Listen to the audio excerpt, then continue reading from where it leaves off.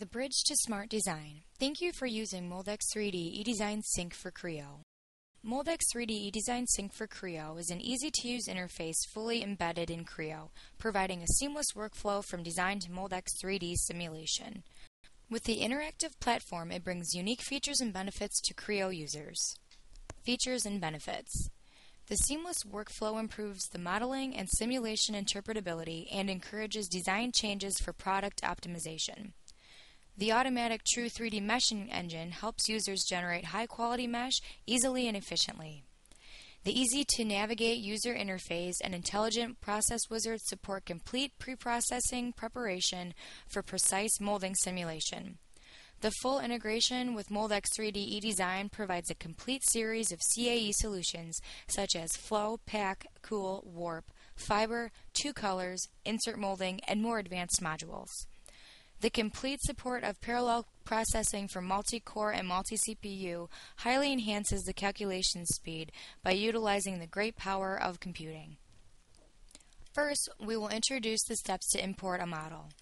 Now let's start with the first step. After activating Creo, click on File and Open to select an assembly file, then click Open to import the model. Users can select and import any solid part file. After importing the model, please click the Moldex3D tab, which will show on the top part of the menu bar if we have installed Moldex3D eDesignSYNC, to start the pre-processing for the CAD model. All of our moves will be completed under the Moldex3D tab within the Creo environment. As you can see, Moldex3D eDesignSYNC provides a step-by-step workflow to guide our users to complete the pre-processing efficiently. For this model, which is a solid part model, there are 2 kinds of line structures, runner lines and cooling channels. We will set the part material properties first, and then show a step-by-step setup for the 3D pre-processing of the runners, mold base, and cooling channels according to the 2D line structures. Now we will set up the part material. First, double-click Part to set up the part material. Select the material you need from the drop-down menu for simulation. Moldex3D eDesignSYNC supports a complete material database with more than 5,000 materials to provide our users with many options. Moldex3D also supports fiber-reinforced material to perform fiber orientation simulation. For this demo, we choose the common ABS material. Click OK to confirm the setting. You can also click on the Advanced function to see the detailed database information. Now we will go into the part insert process. Moldex3D eDesignSYNC provides part insert features. If your part contains a part insert, you can set the material for the part insert here.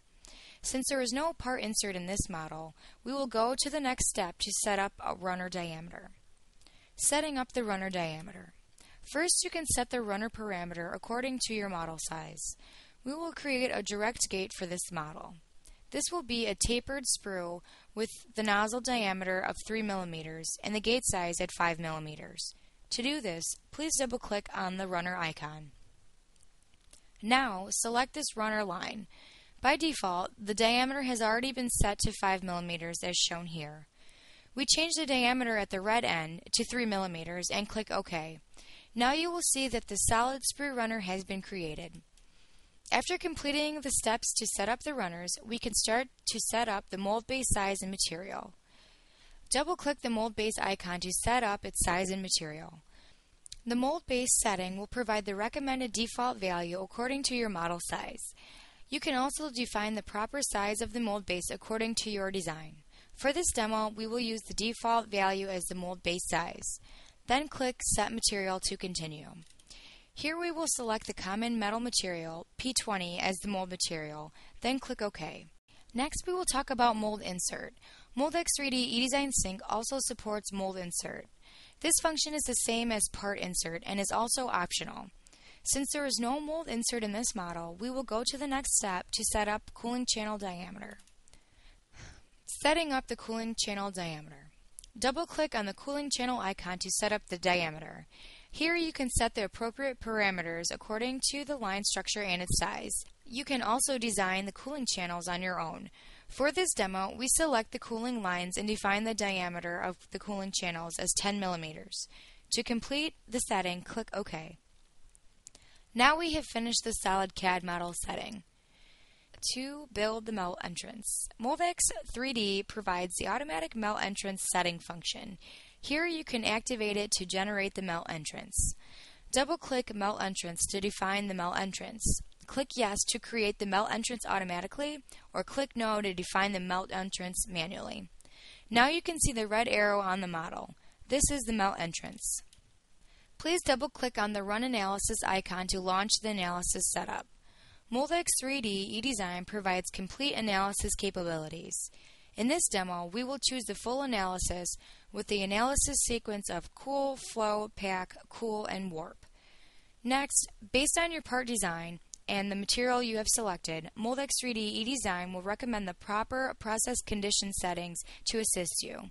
In this demo, we accept the default value, or you can modify the default value on your own. You can also click the Advanced button to launch a more detailed process condition settings window. Moldex3D will generate high-quality mesh automatically and efficiently. Moreover, we also provide our meshing level control interface, which allows users to modify the mesh resolution according to their requirements. Within the index selection of the mesh, if we raise the mesh level, the mesh density will also be increased. Click Generate HTML Report to automatically generate a port after the analysis. Click Analyze Now to launch the computation.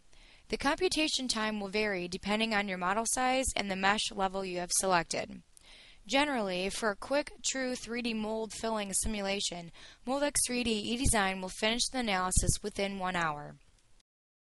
Right now, you can see the analysis in progress. With this model, it will take about 30 minutes to complete the calculation, so we'll skip here.